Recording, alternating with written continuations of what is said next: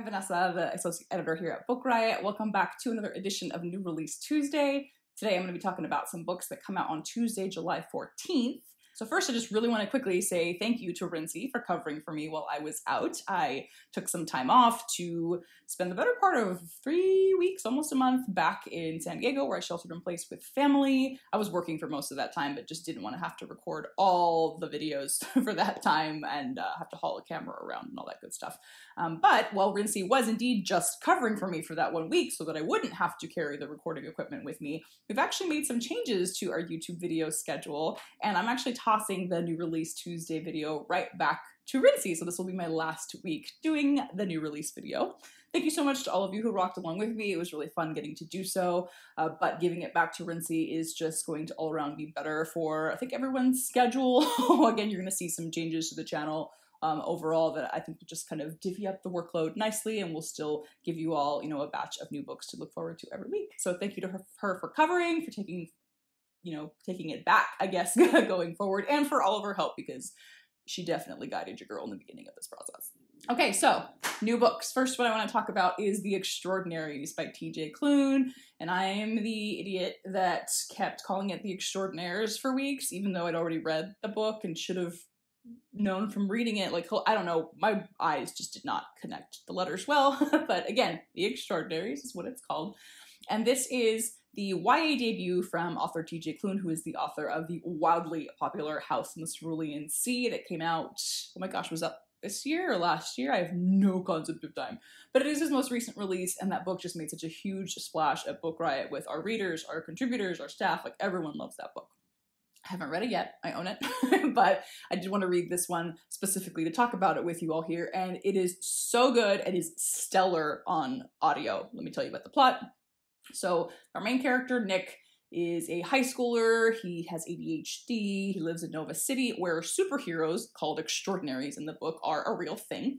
He is dealing with a loss. His parents were both police officers. His father still is, but his mother was unfortunately within, I think, the last year or so when the book takes place, killed in an armed robbery. So both he and his father are trying to adjust to this new normal without her in it. And of course it's, difficult for both of them for a variety of grief-related reasons. Nick is also super obsessed with the Extraordinary, specifically with Shadowstar. And he is so obsessed that he writes this like wildly popular and very detailed fan fiction. Like this is like his thing. It's his whole like lifeblood goes into this endeavor. And as, again, this like big old crush everybody knows him for on Shadowstar. And that gets real awkward because one day he has a chance encounter with Shadowstar where he and his friend are about to be the victims of a mugging when Shadowstar steps in, saves the day, and saves their lives. So it's all kinds of awkward. That scene was written just like to perfection. It's just so like secondhand embarrassment cringy, but Nick manages to kind of pull it together at the last second and ends up getting an autograph and a, signature from, an autograph and a signature, an autograph and a picture from Shadowstar. And as he looks back on it, Nick realizes that the autograph is addressed to both his first and last name, even though he definitely didn't give Shadowstar his last name. So he's like, this must mean that I'm an extraordinary. And he concocts this whole elaborate plan that he, wants his friends to help him with, by which he is going to become an extraordinary. It's a hot mess. The dialogue in this story is so good. So his best friend's name is Seth, and he's basically like wants him to come along with this mission, come hell or high water, like I'll do it with or without you. Seth is, again, his best buddy and like might also kind of be the love of his life. We'll see. And he's got some secrets of his own that like Nick doesn't exactly pick up on. There's a lot of great queer representation in general. Nick himself is gay, as is, actually I can't remember if Seth is bi, but there's a great lesbian couple in there. There's just, again, a lot, like TJ Klune writes books that are queer AF and makes no qualms about it, and I love that about them. I was like, we need more of this. We need good, solid representation.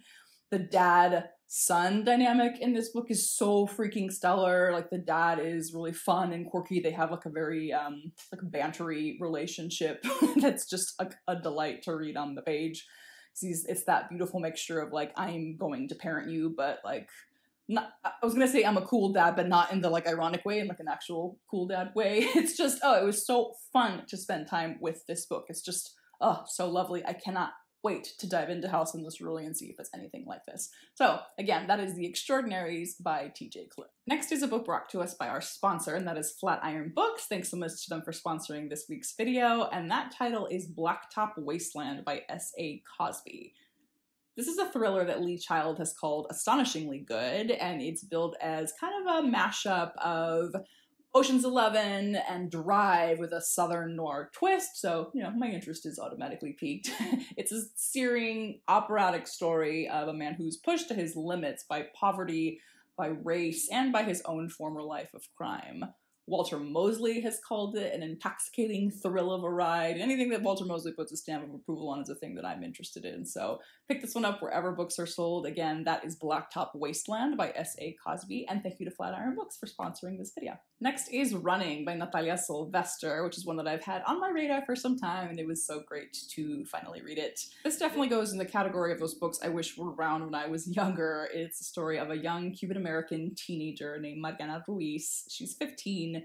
And her father has been a politician for, you know, most of her life. She has stood, you know, by his side as he's gone from like local elections all the way to his, you know, current seat in the US Senate.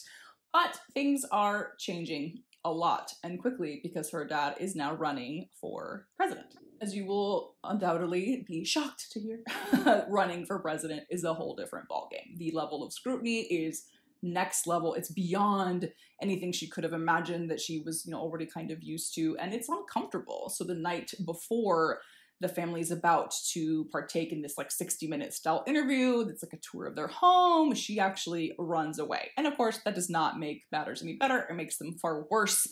A bunch of videos about her go viral. There's a bunch of like manufactured scandal. And again, things just went from bad to worse because of this. So everything feels like a mess. It's all coming to this big, like, just uncomfortable head when a lot of stuff starts to come out about her father. But it's just, you know, kind of a history of how her father has voted, what his policies have been, like where he stands on certain issues. And a lot of it is not at all what Mari had come to expect and know of her father. And she realizes she like doesn't know him as well as she thought she does. So all of these complicated questions suddenly arise. How do you like find your voice when the world is literally watching you? How do you disagree with your father when you're doing so on this like national stage? What do you do when your dad stops being your hero and when you have the chance to speak up, you know, can and will you take it? I love this like theme of finding your voice, in particular right now in this political moment when I think a lot of us have had to look around and have these tough conversations with people that we know and love in our life, and that it's not so easy to just like disconnect from. Again, for so many reasons, this is the kind of book that I wish I'd had when I was younger,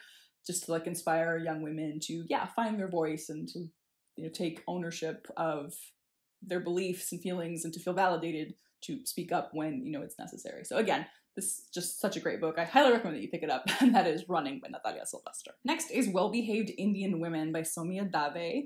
This is such a fun book. I love multi-generational stories, and that's what this is. It's the story of 3 Indian women. We have Simran, who is in her 20s in present day. The book, I think, takes place in 2018. And then her mother, Nandini, who immigrated to the United States from India. And then Nandini's mother, Mimi, Simran's grandmother. And the story, you know, in part focuses on the relationship specifically between Nandini and Simran. Simran has tried very hard to like make her family proud, but also feels like nothing she ever does is good enough. You know, she was dating her now fiance behind her family's back. So when they found that out, they were like, little, you know, it didn't seem to matter that he is in grad school, I think, to become a doctor, and she's in grad school to become a psychologist. Like on paper, they're, you know, a great couple, but the dating behind the back really like just ruffled some feathers. The fact that she chose to be a psychologist instead of a doctor has also ruffled some feathers. She just has this very like contentious relationship with her mother, who, you know, came over from India and has, yes, you know, parented perhaps on the stern side, but all of the sacrifices and decisions that she's made were coming from a place of not wanting her children to go through some of what she went through as, you know, a child and a young woman. Simran has also always wanted to be a writer, and that is not like a journalist specifically, and not a passion that her family, in particular her mother, could get behind. Her mother constantly refers to that as like her little writing hobby, which, as I said on this week's episode of all the books, like, I'm so familiar with this, like, Brown family habit of putting the word little in front of something that you love and just making you feel like it's small. So I related a lot to some of the portions in this book.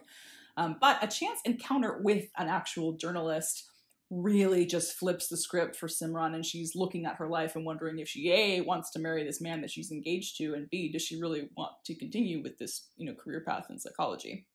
She ends up going to India to just get some perspective, because again, her and her mother are just butting heads, and while she's there, spends time with her grandmother, Mimi, who has a couple of secret burdens that she is keeping to herself, and who is determined to essentially help be the bridge between her daughter and her granddaughter, knowing herself that she made certain mistakes with Nandini that she wishes she could take back. I, again, love a multi-generational story, and I love stories that dive deep into the complexity of women's personalities and how, sometimes what you see on the surface, it just goes so much deeper if you, take the time to learn more about it. And I also love books that explore how, and this isn't necessarily particular to women, I think just in general, how we come to see our parents, differently as we grow into our own adulthood. Oftentimes I think we empathize with them better, sometimes we don't. But yeah, it was just a really lovely story. So great to spend time with these three very dynamic and independent women who were all just doing the best they could with what they knew and had at the time. It was so nice. So again, that is Well-Behaved Indian Women by Soumya Dave. Next is a book that I've been waiting for with bated breath. I just haven't had time to read it yet, and that is Utopia Avenue by David Mitchell. David Mitchell, yo. So I actually only read one of his books, and it's not even his most popular. It's The Bone Clocks. And I sent that, I'll put it here, I'll make sure that I find it, meme, of the woman with the mathematical calculations. I sent that meme to everybody who recommended this book to me, because I was like, how do these things all connect? David Mitchell's brain just works in a way that is much cooler than mine, but thank goodness, because he writes some fantastic literature. This book is, as from everyone I know who's read it, just also phenomenal, and like David Mitchell tends to do, is just very different from all the rest of his books. He likes to switch up the format and kind of genre a lot. This one is set in 1960s London in the music scene, and it's specifically about a band called Utopia Avenue. The band is comprised of three members. We have Elf, who is the lead folk singer. We have Dean, who is the bassist, and then the guitar player is Jasper. And this is, the band essentially once burned bright, fast and bright in this era of war, sex, drugs, and rock and roll. It's an exploration of their hopes, their dreams, their worries, their, them trying to create art in the middle of just everything going on in late 1960s London in the music scene. Dean just has the worst luck. He literally has lost, everything, is still trying to maintain, true to his craft in the middle of having just lost everything that's important and essential to him. Elf is so super talented as a singer, but she's got a lot of insecurities, and it's just hard in general to be a woman in that, space of rock and roll, so that comes with a whole set of problems. Jasper is that, typical brilliant but tortured artist. He's a guitar, just, genius, but, again, tortured. As with, again, all David Mitchell books, which, again, I've only read one, and even that I was sitting there, doing the last scene from A Beautiful Mind. He leaves a lot of Easter eggs in there that connect, side characters, both from the main book and then from his other books. So if you've read the rest of his, or any of the rest of his books, you'll pick up on those pieces. He leaves those Easter eggs in every single one of his books. It's he's got this vision for this grand, masterpiece that he will have finished, at the end of his life. And also apparently has tons of cameos in here for actual celebrities at the time. So this, just for all the David Mitchell-y reasons and more, sounds like a fantastic read. Liberty talked it up so much on this week's episode of All the Books, so I feel pretty confident recommending that one to you. So again, that is Utopia Avenue by David Mitchell. And last, I'm bringing you and hitting us home with a work of horror, and that is The Only Good Indians by Stephen Graham Jones. So this is a scary, creepy, supernatural revenge horror novel. It's about four Native American men. And in the prologue, we find that one of them has been dispatched. He's been killed. And the rest of the book is about the remaining three of that, original foursome young men trying to... They're running. They're running from this thing. And the thing that is chasing them and as a result of a terrible and like horrifying thing that happened to them as kids on a hunting trip. The story is about like the stress, the worry, the running from this thing that, you know, will not rest until it has claimed them. And it's, I think Liberty called it Michael Myers with antlers. So I'll just let you have that. But it is apparently intense and gory and scary and wild, and it also explores like the stereotypes, the abuse, the racism that Indigenous peoples, in this case, you know, Native Americans, have gone through and continue to go through, for everything from like a microaggression to like a full-blown act of, you know, violence and intolerance. So I don't want to say too much more. I haven't read this one either, but again, just based on what I know, you kind of want to just go in knowing that and let it just get under your skin from there. So again, I think I've mentioned in a couple of these videos that horror and romance are two of the things that I'm looking to right now. It just seems like they're easier to read in, you know, pandemic times. So again, I'm going to wrap us up with a work of horror today, and that is The Only Good Indians by Stephen Graham Jones. That's all I've got today. I feel like I was really rambly. I'm sorry if that is the case. I was just really excited to talk to you about new books. We're reaching that interesting time in the year now where, because so many books got moved around in the spring, now all those books are starting to come out, and I think we're going to see a lot of bottlenecking on releases from here, you know, going forwards. It was hard to pick just a certain number of books to talk about, which is why I talked about a few extra than I normally might have, but it was my last video, so I felt like I could do that. Thanks so much to everybody for following along. I'm happy again to pass the baton right back to Rincey, since, you know, I love her, you love her, we all love her, so let's welcome her back with open arms. I will be, you know, on the back end over at Book Riot doing the associate editor thing. Otherwise, make sure to show Rincey lots of love, happy reading, and I will catch you all later.